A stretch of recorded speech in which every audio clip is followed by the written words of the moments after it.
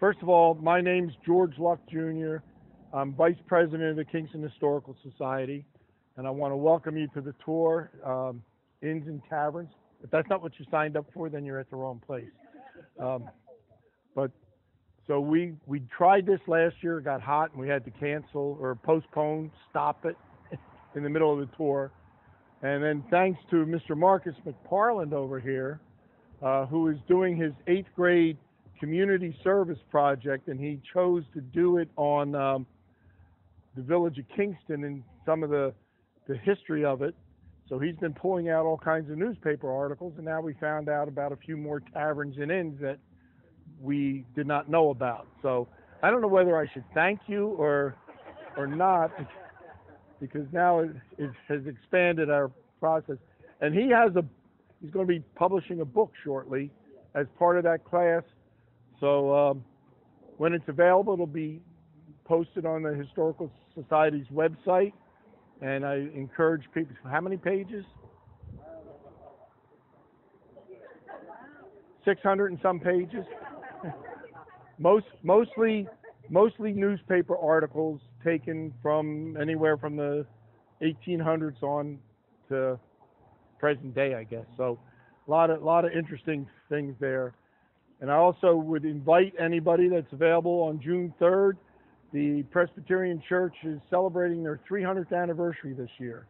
And so on June 3rd, Reverend Charles Dixon and I will be giving a presentation in the sanctuary about the history from 1723 forward.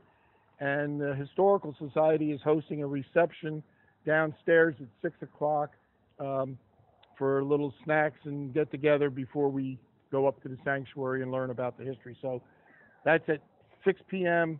The talk will begin at 7. So if you're interested in that, no reservations needed for that because we have plenty of space. So with that said, we'll get started on the tour. Inns and taverns have been an important part of American history and American culture since the beginning, since before the founding of our nation. So Kingston has had them since 1683.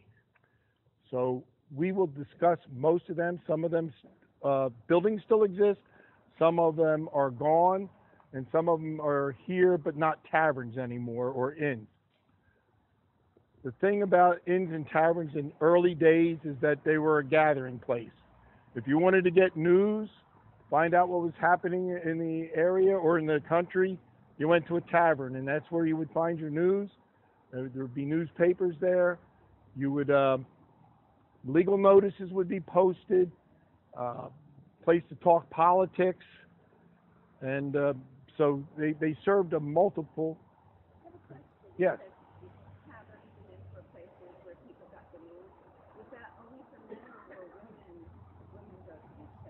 Women could go to taverns. It was mostly men, but women were welcome to go. But mostly men traveled.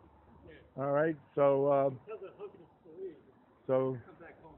that's what basically would be happening. But you know, anybody could travel, and of course, local people would get their news from the tavern, and a lot of times mail, sometimes judicial hearings were held in these taverns. So a lot happened. Location was probably the most important part of a tavern's being in success, because in colonial times, right up into the 1800s actually, the county set the rates. So if you wanted a glass of wine, the county said how much it was, and each tavern would have to sell it for the same price. So there was no, I'll go down there because they have, 5 o'clock special or something. Everything was the same. Same thing with your meals. Same thing for the oats and the hay for the horses.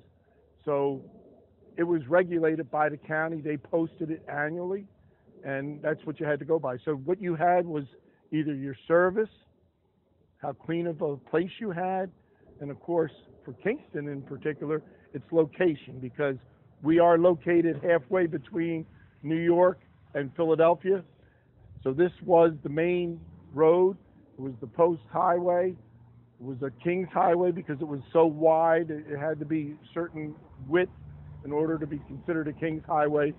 Route 27, as it's known today, was that. So this was the most popular. We are in Somerset County right now. But in a few more minutes, we'll be in Middlesex County. And eventually, if you want to take the whole walk, you'll be in Mercer County. Because Kingston is the only village in the state of New Jersey that's located in 3 counties. All right, so it's unique in that way too. So this was a good location to have a tavern because horses would stop here, and you can't go from Philadelphia to New York in one day. Usually was early on about a 3-day journey. You could maybe do it in 2 if you really pushed, but this is the area that was right in the middle. So this was a popular place to stop. Yes? Attendees from New York and New England from the Continental Congress stop here. They did. We'll talk about. John Adams stopped in New Brunswick, where we're from. Yeah, they would come through here. Some would stop, and we will talk a little bit about that later. Yes? Yeah. What was the first known record of this road as what you described? Well, the first known would have been with the Native Americans because it was a Native American trail. So it goes back into the 1600s because the Lenni Lenape Indians were in this area, and this was their normal trail because they were kind of nomadic, and they would work this way to get down to the to the Delaware River actually to do fishing in the summer and all. So this trail has been here for a while. John Adams, when he traveled it, said it was as fine a road as he ever trod, and that's recorded in his diary. So this was the most direct and best road to take as you went to Philadelphia from New England or New York. So the first tavern we'll talk about is actually what we call Little Rocky Hill now, and it was the Pine Tree Hotel, but they listed themselves as Kingston, and you have to go 1.5 miles, 2 miles outside of town on the left-hand side. It does not exist anymore, and that was mostly the early 1900s up through the 1950s, and it just had picnic groves. They would have the firehouse used to have fights, boxing fights, matches as part of their fundraising, and the Pine Tree Hotel actually would put out tickets and say you could have a free spaghetti dinner or a free bratwurst and sauerkraut dinner with that ticket if you went up to the hotel tavern after the fight. So that they started around the early 1920s, and they were in operation until the 1950s. In fact, the other thing about the Pine Tree is that the son of the owners, who was a member of the fire company, he's actually the only member of the Kingston Fire Department that was killed in action in World War II. So he was a bartender at his father and mother's establishment. And then we come down to the next place that would be a tavern in Kingston, was known as the Whistle Inn. That is currently, well, it was prior to that even, Jedediah Higgins' home. So at the corner of Raymond Road and Route 27, which is now a spa, was the Whistle Inn. That was owned by retired police officers out of New York City.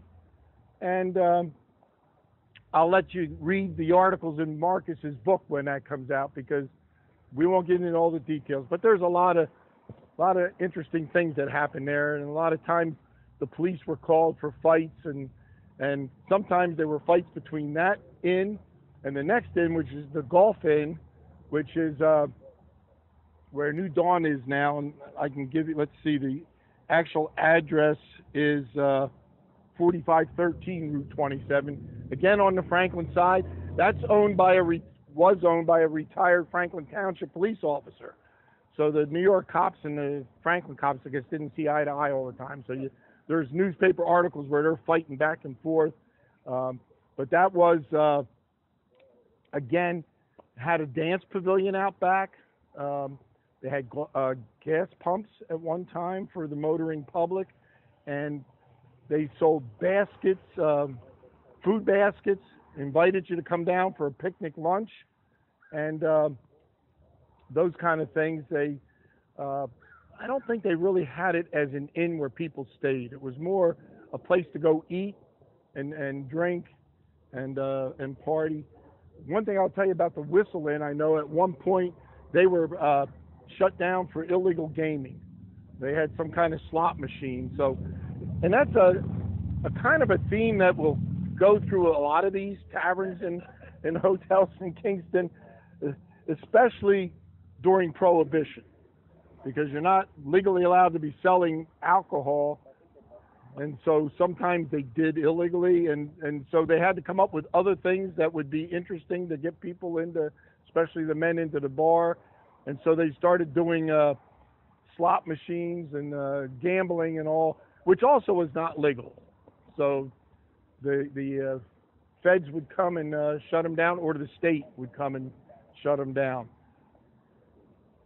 The next place we'll just talk about is not an inn, but where the New School for Music is, on the corner of Shaw Drive and Main Street, or Route 27.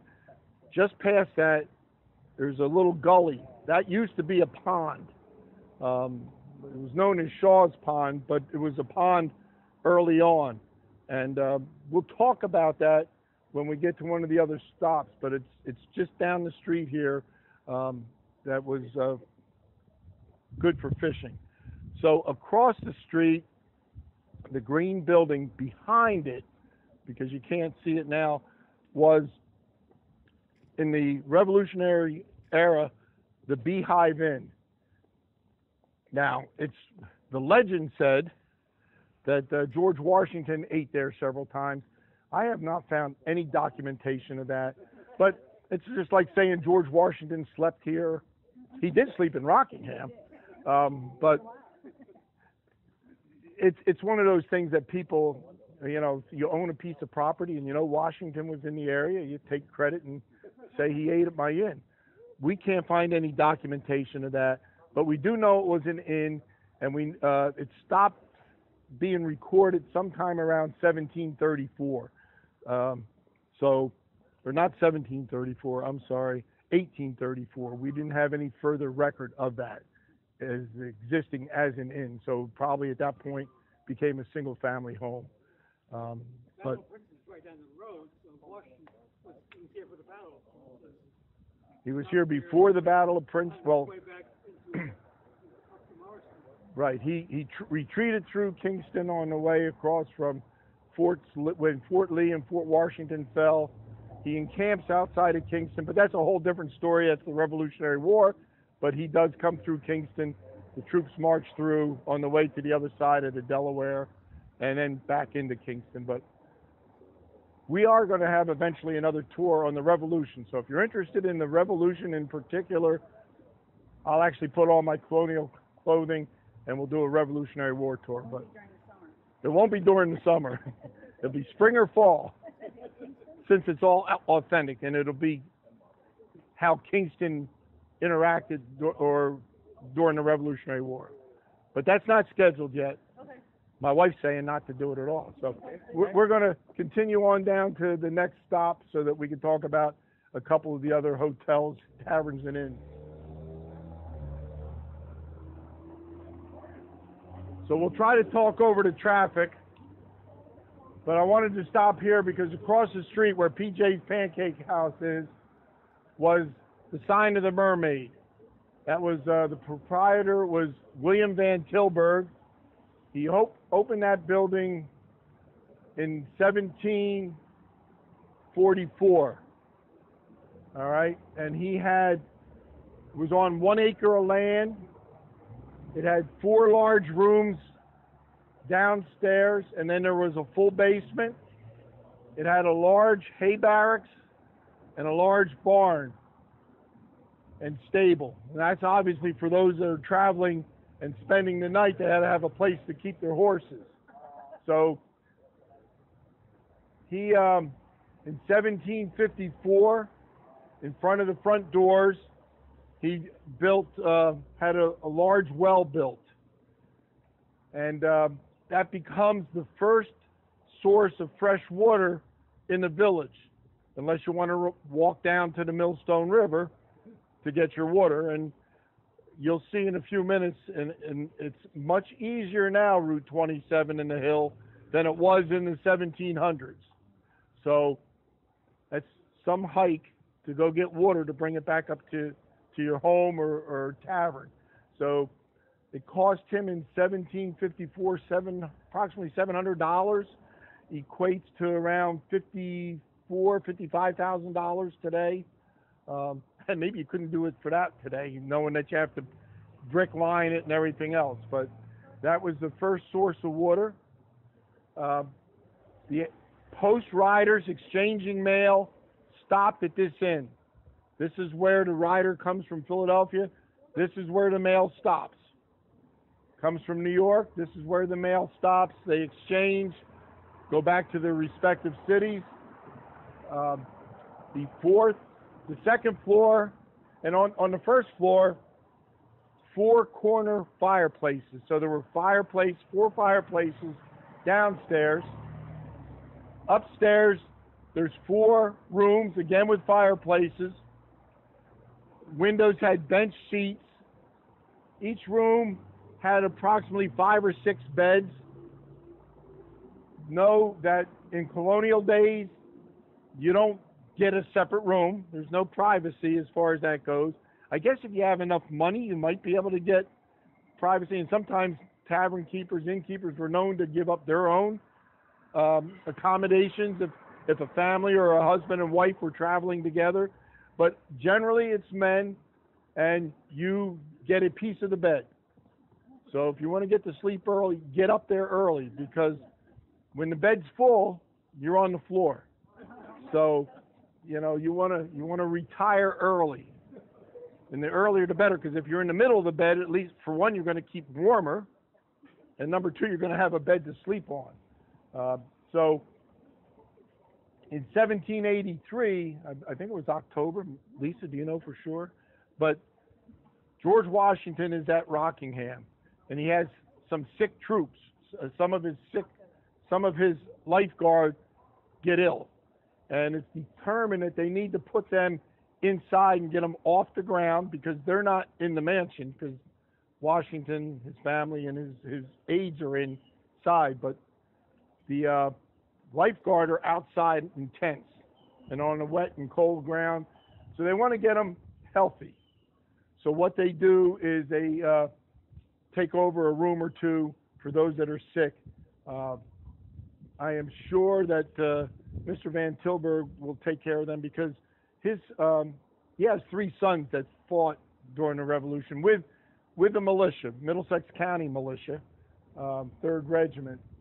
In fact, his youngest, Peter, is only 12 years old when he enlists, and his father had to sign permission for him to join, and he's a drummer boy in the 3rd Militia. And then by the end of the war, because he serves the whole time, he musters out as a drum major. So I am sure Mr. Van Tilburg is very accommodating. The other thing that family legend said, and I've talked to family of the Van Tilburgs, and they're asking me the question, but they had heard that there was a portrait of George Washington that hung in the tavern, but on the reverse side was a portrait of King George III. And depending on who was in town, what portrait showed. I don't believe that for a moment. For one, you're taking an awful chance, especially if it's the British, because if they come in and they turn that picture around and find Washington on the other side, this building's burnt down. So I doubt that, and he was a patriot, so I do not think that he would have had King George in there. In fact, during the Revolution, he puts in claims for damages caused by the British Army. They stole parts of the 4 corners of the globe, maps and things of that sort, and probably some drinks and everything. So he did put in damages for that. The inn stays in business until the mid-1800s. William Van Tilburg dies in 1804, but the inn stays in business until about the mid-1800s. We know that it was a very high-end inn. The local governors used to like to stop here and stay here, and federal senators, when they were traveling, especially when Princeton wasn't big enough to hold everybody, but this was a favorite rendezvous place for federal senators. So, and his will at the end, when they took inventory, fine linen table covers, fine china, and Madeira, and imported rum, and all those things that would lead you to know that this was a higher end establishment and not just something on the side of the road where you would go in and get a drink or whatever. So his inventory showed a lot of upper class type furnishings when he passed away. The building eventually came into complete disrepair, and so in the 1880s it was dismantled, and what's here now was built on the foundation, but that is not the original building. There's very few original buildings that you're going to see today. So that's the Van Tilburg Inn. Before I talk about this building, in 1834, when this tavern and this tavern were in operation, we have recorded history that says there were 49 stages and 400 harnessed horses here at one time, stopping at the inns, either for dinner or for staying before continuing on. Stagecoaches would stop here. In fact, this building was known as the Tavern, well, this site was known as the Tavern House. Phineas Withington comes to Kingston in 1810, and he builds a tavern here. Now, I pointed out Shaw's Pond to you earlier. Phineas Withington has a pond built on his property. That, where the New School of Music is, was Withington property. And that pond was fed by a fresh spring that, if you follow it, would go up into Trap Rock Industries property. He dammed that off, and at one time, and you would never know it today, you could take a rowboat out into that. In fact, they would fish in rowboats, and in the wintertime when it iced up, there was a lot of ice skating done on that pond. You can't do it today because it's all overgrown and it hasn't been maintained. But he stocked that with fresh trout and other fish, fresh fish, country fish, so that he could feed his travelers fresh fish right out of the pond. So there wasn't getting them sent down in ice somehow from New York or Philadelphia or even Princeton. He had his own fish pond. So when you had fish in this establishment, you had fresh fish.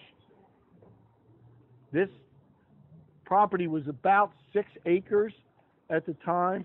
So Phineas, I think he dies in 1834. And then a Gulick also takes over with him. Let me get the right name. Henry Gulick.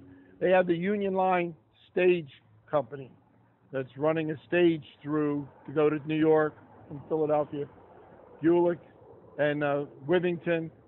So that's how this becomes known as the Union Line Hotel. It was a stage depot for the Union Line Stage Company.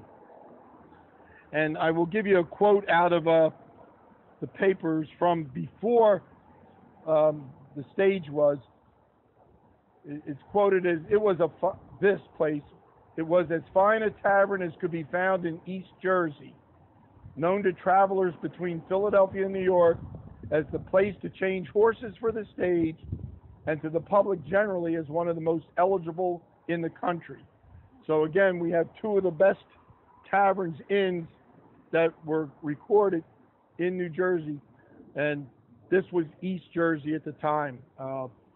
And I guess for those who have heard different writings, and even through Washington and all, that they were traveling through the Jerseys because it was East New Jersey, West New Jersey, by the Keith line, which we'll talk about in a little bit. So they promoted the stage line here. Travelers would come, and then this place goes into different ownership. I mean, John Van Tilburg, related to William Van Tilburg, takes over the property around 1834, and then Theodore Titus in 1865, and then in 1879, the building is destroyed by a fire. At that time, they rebuild it on the same foundation, and the Goring, Mr. and Mrs. Goring, take the property over and still have a tavern and an inn. This is that building. It is basically also on the same foundation, and if we were able to get into the basement, you could see the Dutch ovens that are downstairs for baking. Where you folks are standing at one time was the kitchen, and Mr. David Potts, who is a trustee emeritus of the Kingston Historical Society, did an archaeological dig here before the Momo brothers took over the property and blacktopped everything. And if you dig down about 12 inches, you will find the char line from where the fire went. And that's true in any fire. If you know there's been a fire somewhere and a building destroyed, if it's below ground and you dig, because obviously the ground's constantly turning, but 12 inches below, you'll find about 4 to 6 inches of char. The dirt still has the char in it to show you where the fire burnt down to. And in the back of the building, when we dug where the basement entrance is, he found the cobblestone sidewalk that led up to the building, which is now under pavement, so we can't dig it back up and show it to you, but the cobblestone still exists behind here. And he found all kinds of artifacts when he did his digging here. He found a King George II halfpenny from 1754, I believe it was. He found a Henry Clay for President coin, pin. Found all kinds of little bits of clay pipes, the remainder of them. Of course, colonial days, a lot of times they gave you clay pipes and then you smoked, and then when you're done, you just broke it off and left it for the next person to smoke until it got down to a stub, and then it was the end of the pipe. Found pen knives, he found straight razors, thimbles, and all kinds of bottles and china. So again, they're not on display, but the Historical Society has them in display cases, but the lock tender's house isn't all that big, and we don't want to put it out on public display without somebody being there, because we would end up, unfortunately, losing it.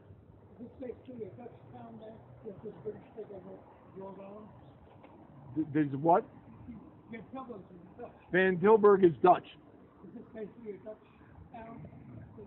There were some Dutch, there was some English. This town was pretty much a mixture. This is kind of, as far as the Dutch came and English.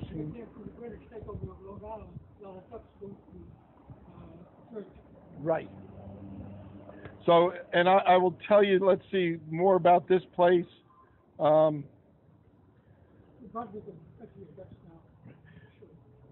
guess in 1939, Effie and Jim O'Donnell own it, and they're the last owners of this as a tavern.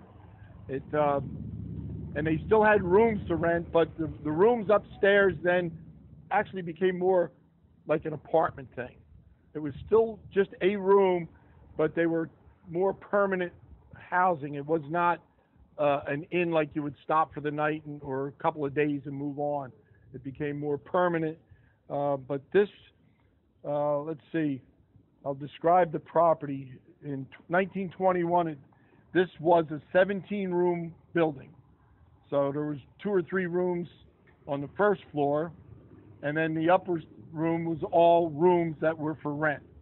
Both in the 20s, still for tourists and travelers. It had several barns in the back. It had an ice shed, hay barracks, other sheds. So this was a pretty prominent place at that time. They advertised their specialty in the 20s was steak sandwiches. And one of the advertisements they had was on Tuesday evenings, and this is 1937 now. They had Zeke's Fiddlers and a Hawaiian orchestra every evening, and then they had the steak sandwiches. So that's what they were advertising back in the 20s.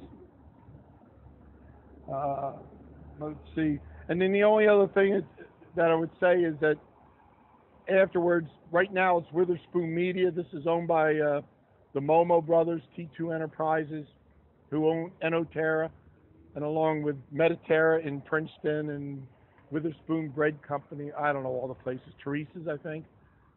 When was the excavation held? Ooh, when did we do that? I would say I helped him with that. It was, probably about 20 years ago. He had it set up out back, and he had the whole, we did digging in this. What was the question? When was the excavation done? And it was definitely less than 25 years ago, because this building was ready to fall down in 1999, and the Momos restored it and fixed it up. So Dankers in 1679 was the Dutch first recorded from here. walking down Main Street. So as that goes, that's probably pretty much that on this tavern. Does anybody have any questions about Van Tilburg's Sign of the Mermaid or this place? This also had a name of Kingston House at one time. So one of the owners called it the Kingston House. But originally Tavern House, and to this day, locals still call it the Union Line Hotel. I will say that it did have a bar on this end, and it had a separate entrance for women, because women could not come into the bar in the bar area. They would have to go into the dining room area, because it wasn't felt that it would be proper for a lady to come into a bar. So ladies could drink, but they were expected to drink in the dining room. So times have changed on that too. Any questions on this building? Yes, Vicki. State line 10, but when did they stop Oh. the state? Would that be the railroad coming? The railroads, yeah, because the railroad came through Kingston at one time. Matter of fact, you're down near where the railroad was, right? Goes through it, yeah. Yeah, and the original train station was on nursery property down there when it was mostly passenger going from New Brunswick to Philadelphia, Trenton. People down by where the lock is. Well, that was the second train station, yeah, and that was passenger also along with freight, and that extended into Rocky Hill, but mostly for the quarry and for the terracotta factory. So I would think the stage is probably 1840s, maybe stopped coming through.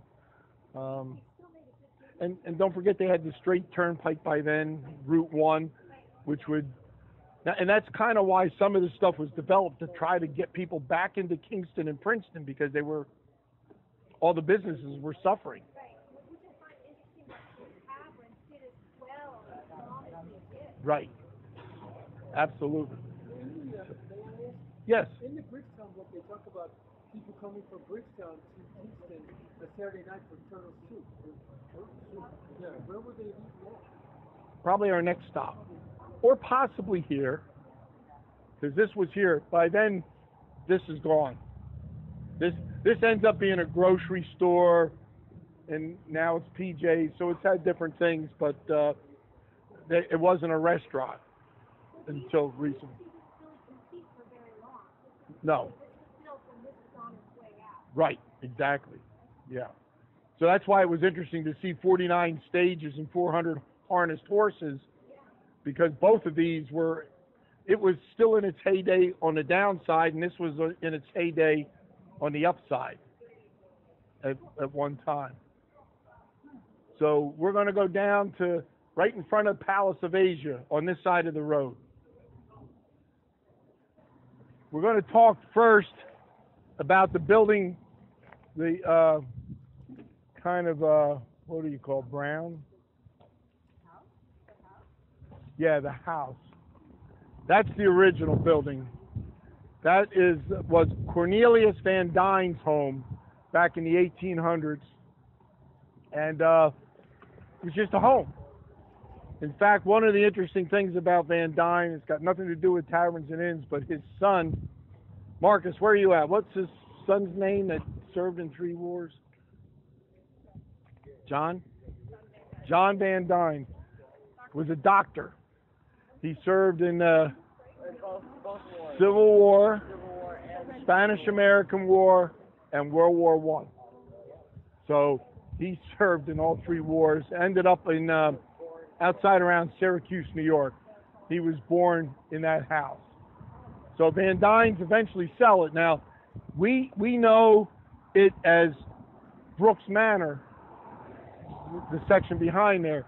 But Brooks doesn't come into Kingston until around 1928. And the Van Dynes are out of here early 1900s. So we're trying to still piece together some of the history of that building.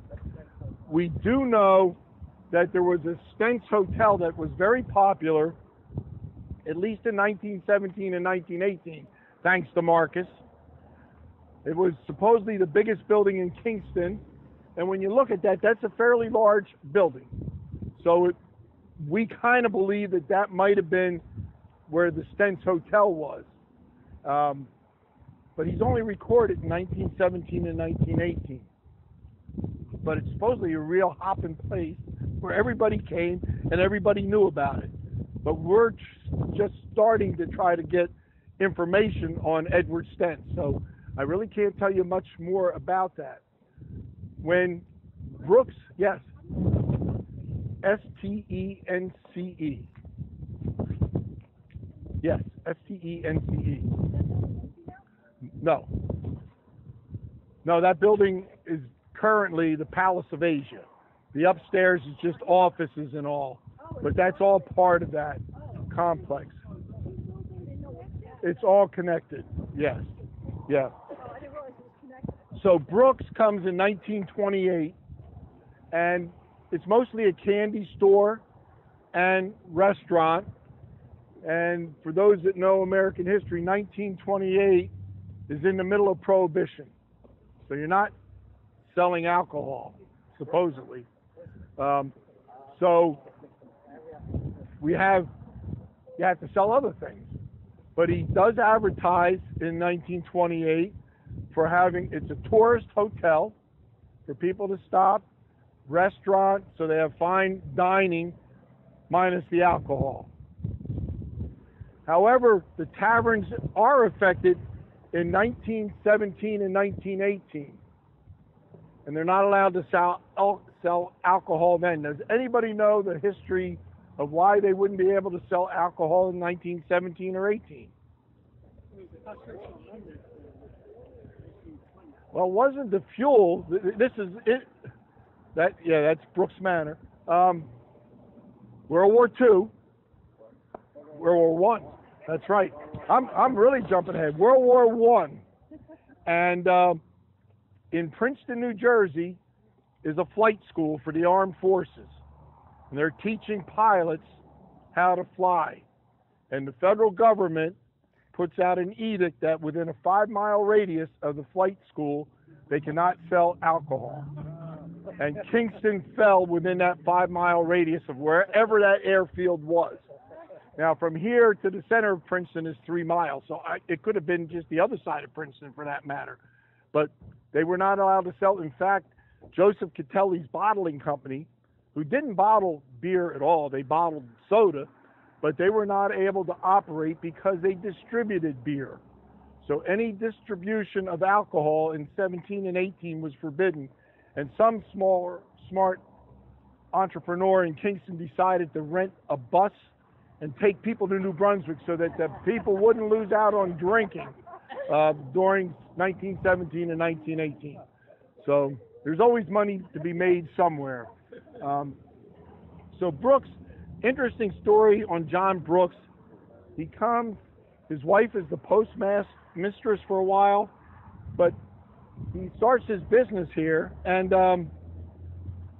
he's from Georgia, and he has a 6th grade education. He had stopped school at the end of 6th grade, and he comes up here and he runs this business very successfully. A lot of different banquets. There's a report once of a venison dinner where 40 people came from surrounding towns, and they named North Brunswick and Jamesburg and Rocky Hill and Greggstown and Princeton and Kingston, all to come and have a venison dinner. He advertises in 1937 on Tuesday evenings. I guess he was in competition with Union Line. Tuesday evenings they had the Hawaiian group playing Zeke's Fiddlers and all that. Well, no, actually Zeke's Fiddlers is here. That's the Hawaiian orchestra down at Van Tilburg's. I mean at Union Line. And then he says they have what did he say? A hot colored band on 1937. So yeah, he advertises that. Dine and Dance, 1934 actually, so it's even more recent. So 1934, 1948 was the venison dinner. They always advertise good eats. In 1952, it transfers from Brooks Manor to the Millstone Inn. So it's the Millstone Inn, still operates the same way. Obviously, there's alcohol back because Prohibition has ended. So they're drinking and they're having parties. Then in let me get the right year, 1969, Good Time Charlie's opens here. Some of you may remember Good Time Charlie's. So Good Time Charlie's, everything stays the same all the way through the Millstone Inn until Good Time Charlie's comes. They're the ones that add a banquet room to the front and a dining room to the side. And then eventually they take the original bar and they move it to another addition to the back section where they have another bigger banquet room. And they stay in business until 2004. 2004, Charlie Brown's comes in. And then after that, the folks that own it now take ownership. I'll get you the year on that. 2012. So Charlie's is here until 2004. Charlie Brown's goes from 2004 to 2012. And then the Pinned, which is village, I think, in one of the Indian languages, India, not to be confused with Native American.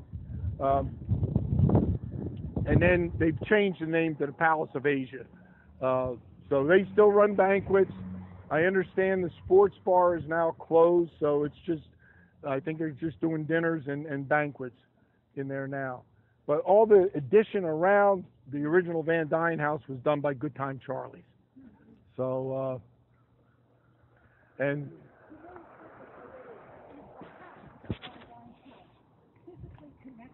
yes. Yeah, if you go inside, you're in parts of the Van Dyne house. Absolutely.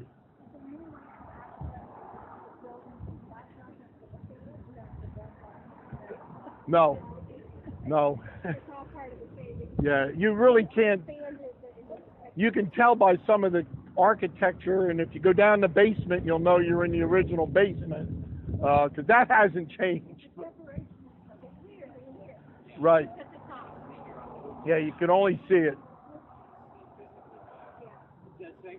I was just checking to look at our Google Maps, and you can see how the house has just completely been surrounded. Yeah, all four sides. There's not one side that you can go to right now, unless you go out on the roof, and then you can go up against the wall on all sides. But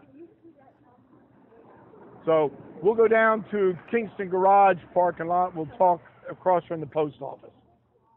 So across the street where the post office is was in 1850s the Fisher and Warford Hotel. So again, you have to envision back in the day, a lot of travelers came through this village and stopped here in different taverns and inns and hotels. So it must have been a busy place. It was later known as the Stagecoach Inn, the Old Heath Tavern, and by 1878 it's owned by Thomas Neary.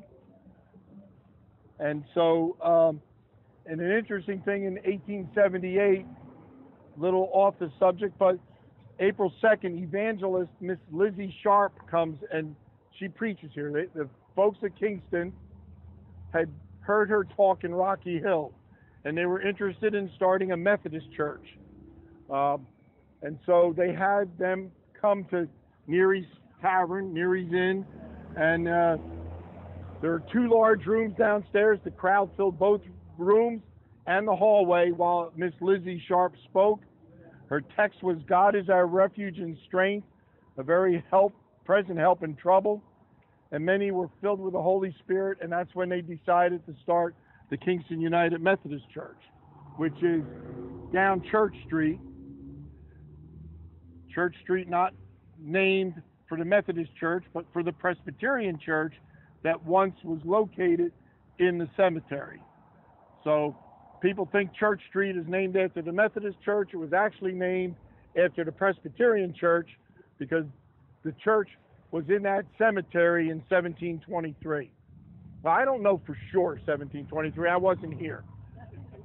We know for sure in 1766 it was in there because the maps we have show the meeting house in the cemetery, and there is a marker in there explaining where that is. And for those in the Revolutionary thing, a quick aside, that's where the famous conference on horseback was held. It was in the cemetery following the Battle of Princeton when Washington decides that he's going to go to Morristown because the troops are just too beat up. They've been under arms for 72 hours, fought 2 battles. They're not fresh enough to go to Brunswick, which is where the British had their stores and treasury. That was the game plan. It didn't work. So they retire up eventually to Morristown. But Presbyterian Church was in there. Pastor Charles Dixon. I was just going to say, October 14th, put it on your calendar. That Saturday, you're going to be able to walk through the cemetery and meet characters of the cemetery. So, at night?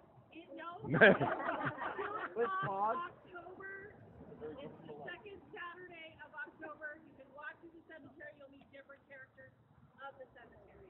And hopefully in period outfits. So you'll meet people from the Revolution on up into the 2000s. There should be like a glowing green light with fog up the So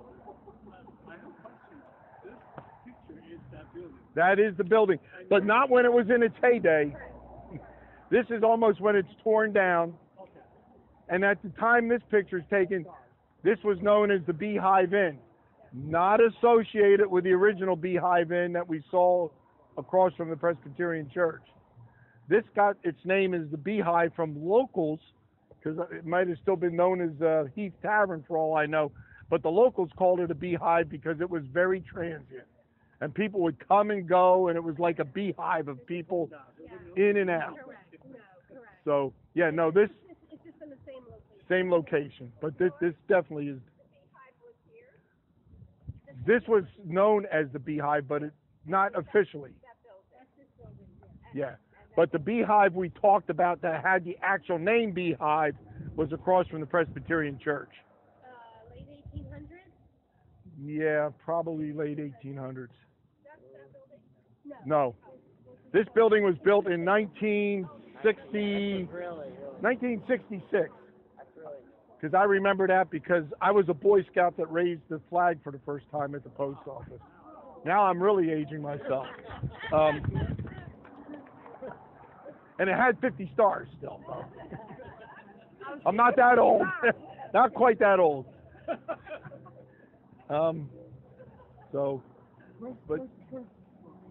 What's all that? down there. All down there. Oh, yeah. Down there. All right, so we're ready to head down to the bottom of the hill where there was a lot of activity also, because by that time there's not the stagecoaches and the horses and wagons going as much as canal traffic and railroad traffic. So we got to cross here, and we're going to go all the way down to Enoterra. We'll concentrate first across the street, and that empty lot, you can see where the train tracks were right this side of the bridge. You can see the lock tender's house, so the locks, the canal goes right here. So there was a hotel here, and it was very popular for many years, especially when the canal was in its heyday. And we're talking, there was definitely a place here by 1860, and it was known as the Franklin House. Sometime after that, it becomes known. Well, I guess the Franklin House is like 1860 to 1900, and it again is just a place to stop, a hotel for people to stop if they're traveling. But it also helps for the canal, because much like Kingston is the halfway point between New York and Philadelphia along the old Post Road, just like people refer to the Old Whistle Inn. No, old is an adjective. It was the Whistle Inn, but it was old. This was the Post Road and a King's Highway. The canal, Kingston, is the midway point of the D&R Canal from Bordentown to New Brunswick. In fact, construction of the canal started here in Kingston. This is where they first started digging the canal. Just down the canal a little ways, going towards Princeton, was a turning basin. It's still kind of there, but not as large as it was. And it actually had docks where they could tie up at night. God bless you.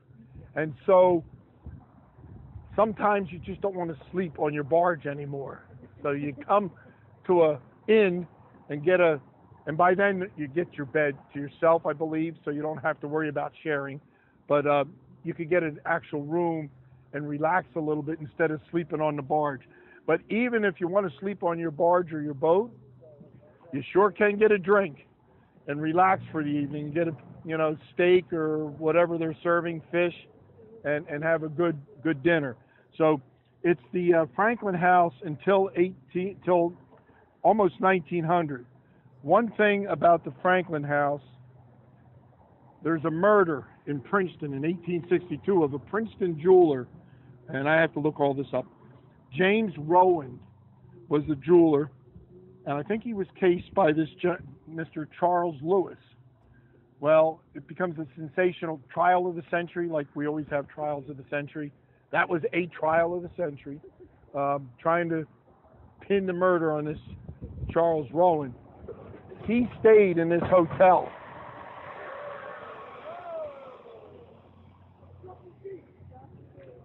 He stayed in this hotel prior to going in and committing the murder. And then he comes back to this hotel, and then he goes up the canal back to Millstone. So all the evidence and everything, they took evidence from the room, and I don't know all about the forensics, but this plays a prominent part in the trial. So 1900, Daniel Hoffman takes ownership of the building. And there's pictures. There's a picture of the canal area with the post bridge that would have been pulled up, not the swing bridge. They've had two different type bridges here in Kingston. But you'll see it. This building existed. It was Thomas Fisk Grocer. So in the early 1900s, this was Thomas Fisk Grocer. And the hotel's across the street. So what is the Pancake House was a grocery store too? That was a grocery store. Were they in existence at the same time? This was earlier than that. And there were, for a good part until malls started, and the Acmes and the ShopRites and the Pathmarks started coming around, people got their groceries in local grocery stores. And this village always had at least 2 grocery stores where you could go get your canned goods, fresh, meat, bread, milk, all that stuff. And that was what this was. All right. It was Fisk, then it was Feldman. I'll tell you more of that history if they don't come out. So Hoffman has the place, and maybe they won't want to come out. The bar and grill there was known as Tannhauser. Hoffman is German, of German descent, so there's a lot of that goes into it. A lot of times they're having, much like Pine Tree had bratwurst and sauerkraut, a lot of German food, a lot of German beer and drinking. That building burns down in 1910. Devastating fire takes it completely down. Hoffman rebuilds in the same area. I won't say it's the same foundation, but you can see pictures of the Hoffman Hotel, Hoffman House, and the train.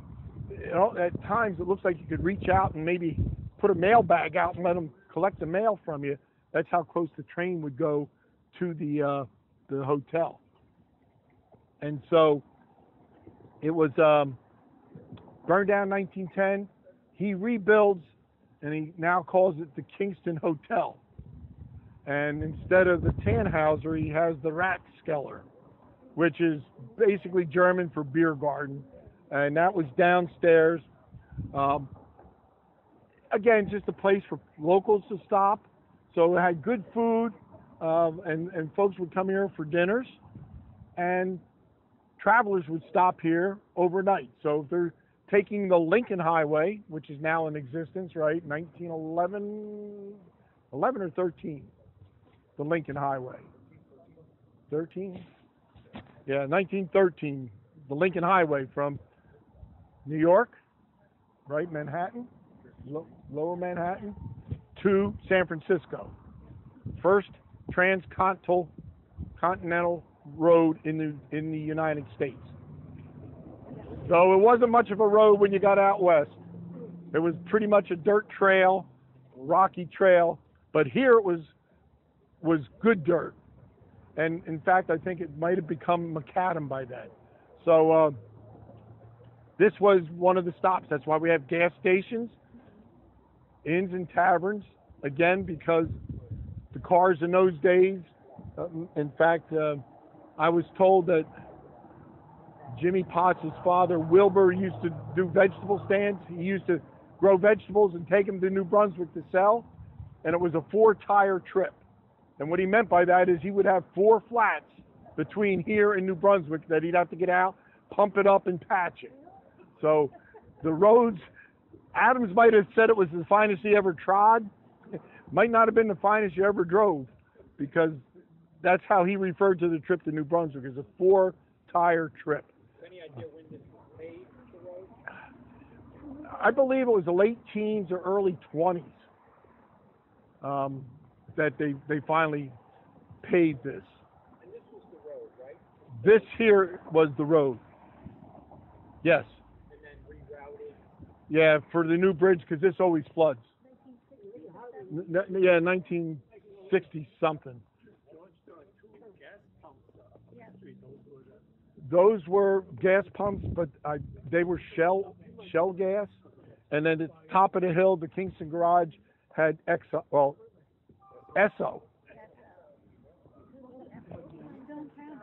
No, it was actually when I started driving 22 cents a gallon.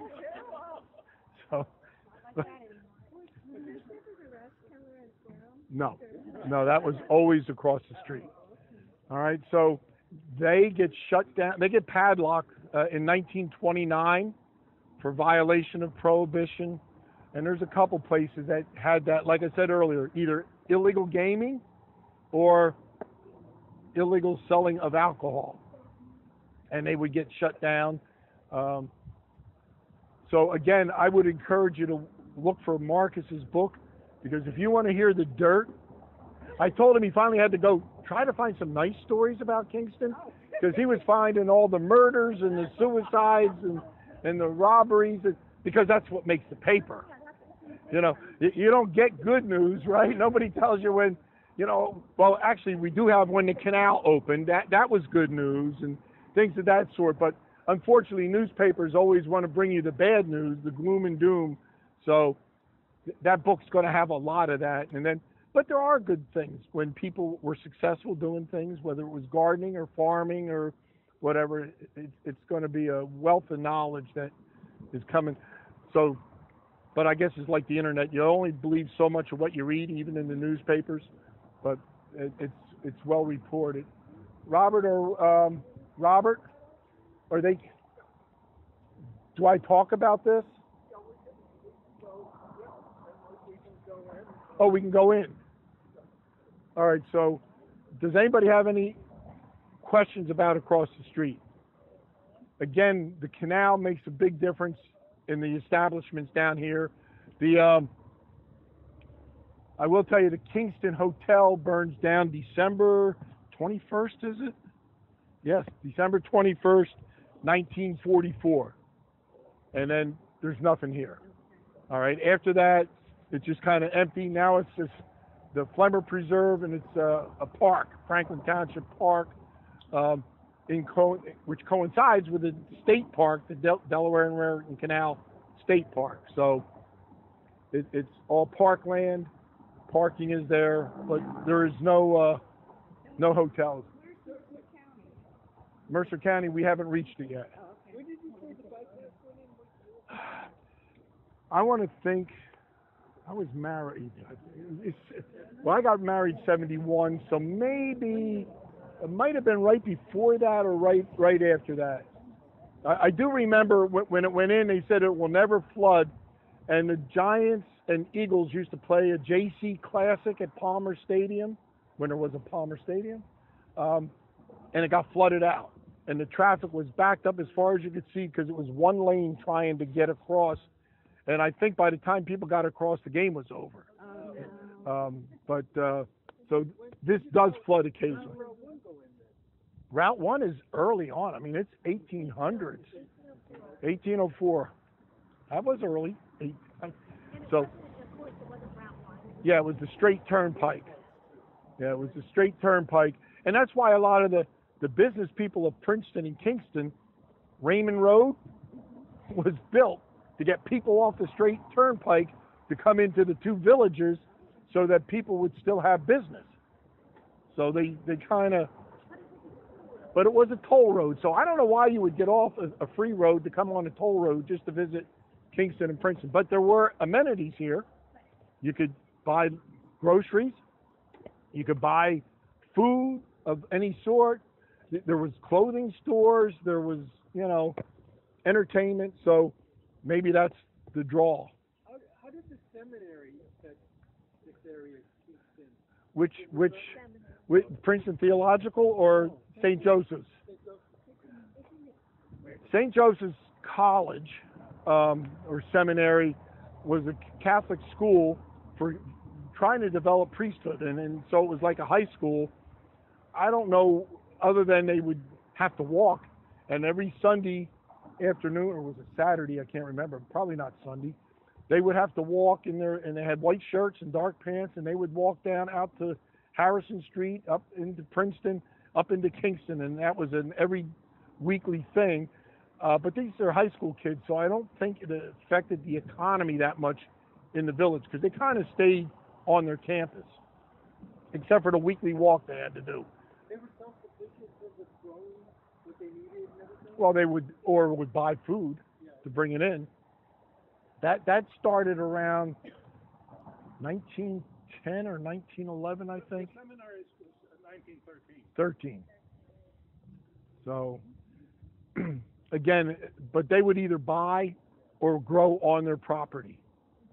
So they were pretty self-sufficient. Any other questions about this?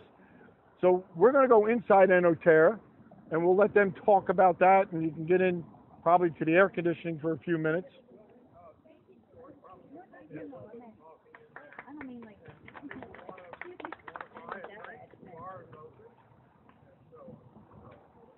All right, and then there's one more inn we can talk about when we come out.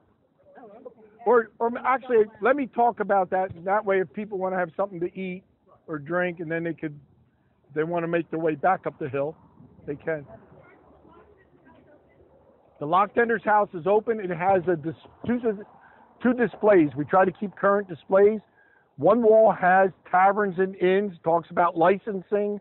You had to be of good, reputable character. I didn't tell you that. You had to petition, and you had to have people sign a petition saying that you're a good person to run the tavern. So there's a display on the taverns and some of the taverns in Kingston, and then some in general about inns and taverns of colonial days. The other side is devoted to the church for its 300th anniversary. So those are the two displays that are up in the Lock Tender's house. That is open every Saturday and Sunday, at least from 10, usually earlier, until 4, and usually later. But 10 to 4, you can depend on that being open. This is still Middlesex County. We're in Middlesex, and right over there in that green area is Somerset. And across, when you get about, well, if you could judge where halfway through the river is, you'll get into Mercer County. Yeah, this road here. And if you go down this road, we won't walk because you can't see the tavern anyway, but you could drive past it. The Gulick Homestead now was Greenland's Tavern. 1683, 1685. If you're coming from this way, going towards Princeton and Trenton and Philadelphia, it's a good place to dry off. It's a good place to start dry, but you're going to get wet coming across because there's no bridge across the Millstone until 1704. But Kingston is a good place under normal conditions to ford the river. But they built the bridge in 1704. They replaced that in the early, they replaced it with a bridge that had stone, so it was stone and planking. So on January 3rd, 1777, when Washington crosses, and he goes up by the church that's not there anymore, in the cemetery, and has his conference on horseback, he orders the Corps of Engineers to come down and destroy the bridge, because the British are going to be following him. If you stand in the cemetery, you can't see anything right now, because it's all trees. Be mindful that in 1776, 1777, first of all, it's winter, but second of all, there's no trees. There's nothing. You have a clear shot to look towards Princeton, because the trees were taken down to build housing, firewood, clear the land so they could farm, because this was a farming area. New Jersey is the garden state because back in the Revolution, this was the breadbasket of the colonies. We grew everything, and even the Hessian soldiers and the British soldiers would comment in their diaries of how good the food and the grain and everything else was in New Jersey. So this colony was the breadbasket. There's no Lake Carnegie. No, it's just the road and the river. That's all you have here is a river and a road. All right. So that tavern, Greenland's Tavern, 1685, is the Keith line. George Keith surveys North Jersey to South Jersey. We talk East Jersey, the finest inn in East Jersey. That's when that line is decided. I think that's the Province Line Road is the one that he had. There's been different surveys done, East Jersey, West Jersey, but when you hear people talk about I traveled through the Jerseys, that's what they're meaning. It's New Jersey, the colony of New Jersey, separated East Jersey and West Jersey. So let's go into Enoterre. I'll be around for any questions. If you want to walk down into the canal, Lock Tender's house, you're welcome to do that. You can go down onto the bridge, 1787, I think that bridge is. And it actually has a plaque on there that tells you how many miles to New York, how many miles to Philadelphia. Oh, New York, Philadelphia. Let me get it right. Yes, Vicky. He said that